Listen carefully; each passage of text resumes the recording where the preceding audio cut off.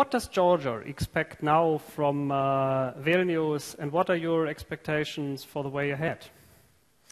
Thank you. First of all, I would like to thank the organizers of this conference, which gives me the chance to share our views with you and to speak about Georgia's expectations.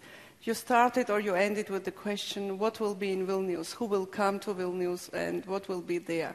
So I can answer very shortly this question. Georgia will come to Vilnius, and Georgia hopes to initial the association agreement. What we did is that we finished the work on the text of association agreement already in July, and we hope very much that the technical procedures in Europe these months which are left until Vilnius will be enough to make ready the text for initialing. This is our hope because, as we said several times, I mean the current government, the European and Euro-Atlantic choice is the choice of the Georgian people because we share the values on which the European Union and NATO are based, and we think that the process of integration is sometimes more important than the goal which we want to achieve, because if we fulfill the criteria for the European and Euro-Atlantic integration, we will have in the end the country we desire, a country which is free, which is based on democratic principles, where human rights are protected, where the judiciary is free, where the democratic institutions are strong, and where the economy is free.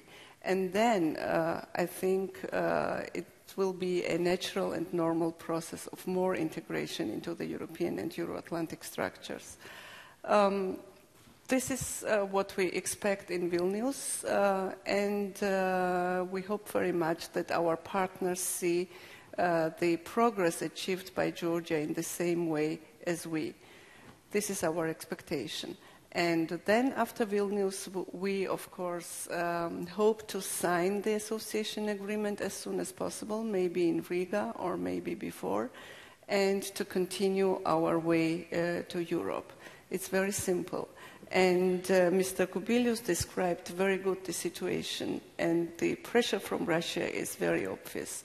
In this situation, we need more support from the European Union. We need more stronger signals from the European Union that the Eastern Partnership is something very serious for the European Union itself. I always say that Europe should see us not as neighbors of Europe, but as a European neighbors, and open the European perspective for countries like Georgia, because this is our only way, and this is, if you want, our red line when we speak with Russia. And I'm sure many people here are interested in our relationship with Russia. You know that after the coalition Georgian Dream won the elections, the Prime Minister declared that one of the priorities of our foreign policy is to improve the relationship with Russia, but without damaging the national interests of Georgia and without questioning the foreign orientation of Georgia, which is, as I said, European and Euro-Atlantic integration. We try to improve this relationship, but it's not easy.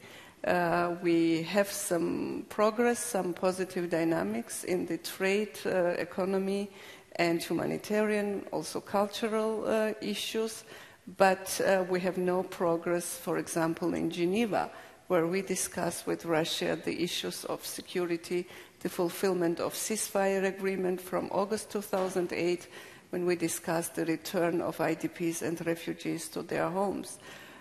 We are very thankful to the European Union because they play a very important role in Geneva, because they maintain the EU monitoring mission in Georgia, which is the only international instrument to monitor the situation, unfortunately not in the occupied regions, but on the occupation line.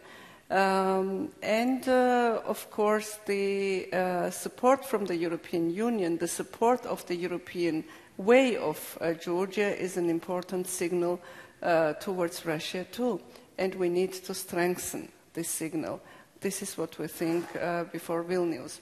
But Georgia is still occupied by Russia. 20% of our territories are occupied.